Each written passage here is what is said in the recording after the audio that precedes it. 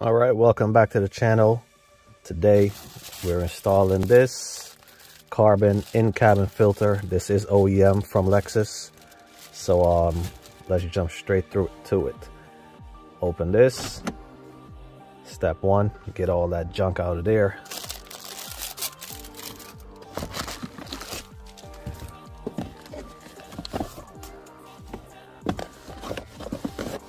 Can't forget the Ray-Bans, stunting shades.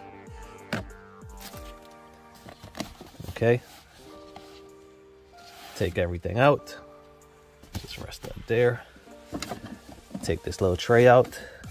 Can you see? There it is. The good thing about the Lexus, this is right here. Okay, so you can see that there's a little notch right here. Bring it down. Bam, bam. There you go. In-cabin filter is in there, right? There's a little tab right here, and there's one on that side. So 1, 2, and comes right off. First time doing this, very easy. Now let's see. This car is a 2013. I know this has probably never been changed, so let's see what it looks like. Yeah, I guess not too bad. Not too bad, all right? Okay, so let's just put this on the floor real quick. Get that out of there. I can't even pick it up. Okay, there you go.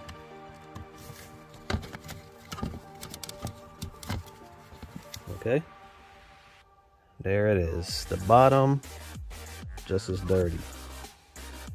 See this color? You'll see how that looks compared to the new one. So we're gonna sit that there, and here's the new one. Take it out the plastic. Yes, ashy hands. It's freezing out here. Plus I was doing work on my bike, so a little bit cold.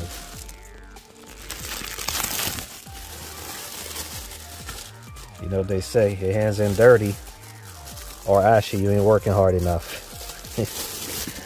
All right, so now see the factory one? Well, the new one, see how white that is? Thing is clean, right? Compared to the other one we just took out. Now you notice right here it says up. So we put it in the same way we took it out, and we want it facing up. So if I remember, this came out just like that. So I'll just, let's see, where does it say up on this one? Well, there you go. Up is right there. So we'll just find up, and up is only written on one side. We'll find up and we'll just sit it down in there. All right, just like that. It's under the little, well, we could pick it up now. So you see it's under the tabs. Nice and clean. Open. And in there is I wish I would have turned my could I do it? Yep, my light on. You can see what's going on in there. See how that spins? So when you're driving, that spins and circulate the air, push it in back of the in the cabin.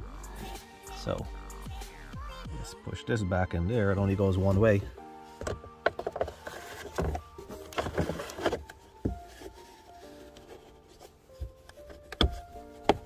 You will feel the little click. You just feel it clicks into place, and that's it. That is back in. Oh, don't forget this, the cover. So let's just put this on. So there's two little notch down there. Just line it up, and then you heard that. You heard that. There you go. And as simple as put all your junk you had right back in there and close it up. And congratulations, in under 5 minutes you've just changed your in-cabin filter. I'll put the part number in the description. Thanks for watching. Until then, keep Lexing on them. Isn't that right, Dory? Tell them.